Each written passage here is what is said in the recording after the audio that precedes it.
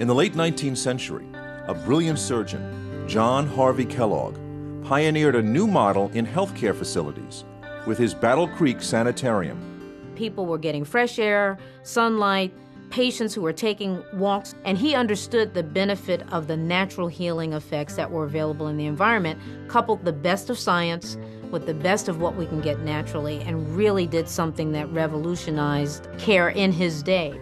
Kellogg was a Seventh-day Adventist, and he based his initial approach on the writings of one of the early church leaders, Ellen White. White's prescription for health care called for fresh air, hydrotherapy, exercise, and the proper diet. At the start of the 20th century, with Ellen White's direction, Adventists began opening healthcare facilities across the country. They decided one was needed in a rural area close to the nation's capital. In 1907, the Adventists opened the Washington Sanitarium. In the sanitarium, back 100 years ago, the focus was a little different. It was more about the outdoors, health and wellness, getting away from the busy city of D.C. It was about rest and relaxation. In fact, the average length of stay for a patient in 1907, when the hospital opened, was about 6 weeks. Today, Washington Sanitarium is now Washington Adventist Hospital. It's on the forefront of technology and medical care, yet it still promotes healthy living that has helped to make the Seventh-day Adventists some of the healthiest people on earth. But one difference is that today the hospital's location in Tacoma Park, Maryland, is far from rural. It's one of the busiest and most multicultural communities in America.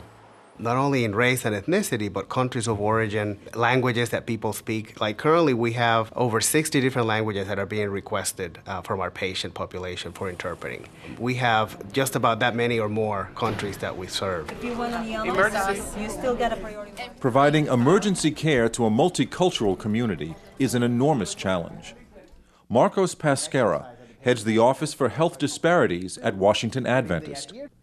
By training hospital staff already proficient in a foreign language how to interpret in a hospital setting, he helps assure everyone, regardless of culture, has equal access to health care. He doesn't have any diabetes symptoms. How do you better communicate with our different patient populations that might be different than you? You know, we have the Western style of medicine, but they might be coming in with different ideas. What is the goal here?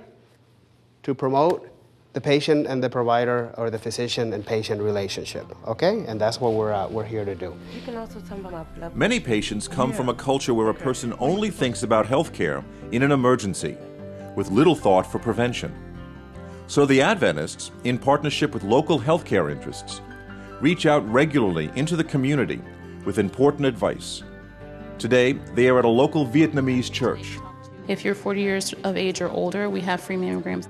What I'm doing here today is just talking to individuals about different cancer programs that we have in the community to get as many people into cancer screenings as possible, and then just turn it right into me. Thank you very much. You're welcome. Thank you.